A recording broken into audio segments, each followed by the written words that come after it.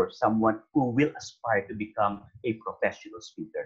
Move a little further back so that I can see your shoulders, I can see your upper arms, so that gesturing will be very visible to all in your audience. I'd like to hear you to become a resource speaker someday, Toastmaster Ella. Maybe you can be one for division H. Keep on speaking professionally. Congratulations. Back to you, Madam GE. Oh, may I see a show of hands? So much. Here Thank you go. Thank you. You're very helpful in my Toastmaster Les. Congratulations. Woo, la la la la la la. You're very clear and focused with your feedback.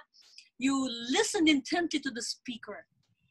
You evaluated objectively, and when you said you like it, you didn't just stop there, but you gave the reason why you liked that part. You gave a reason, like it was very refreshing, entertaining, and the love for TM for you is very meaningful. So that's why you liked her speech, and you put emphasis on the word like, because sometimes you just say, I like it, it's fantastic, but for us, other part of the audience, we don't even know what you mean by saying you like it or it's fantastic. But you gave a predicate to that, continuing to complete the meaning of the word like. You accentuated on the positive aspects of the speaker.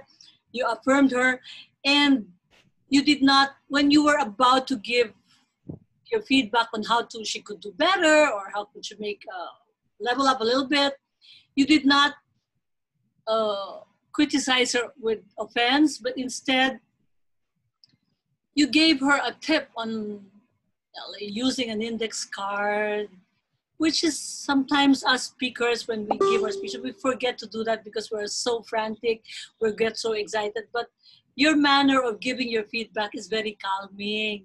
And that's very, very good. And that's what we need. You're very courteous, you're very humble. And I think you're very sincere and a friendly person who would wave and do your body language. You're working on the body, the distance here and there. And in evaluation, it is in poor taste to evaluate the personality of the speaker, but you evaluated and you gave feedback in a positive manner. And congratulations, because you are a very professional and you put a lot of empathy as you gave your feedback. So I'd like to hear more of your kind of evaluation, your vocal variety, your eye focus, your eye contact, and your body language. They are up to a T. So congratulations and thank you for that wonderful feedback that you gave, because it really enlightened me some more and I learned a lot from you. Congratulations.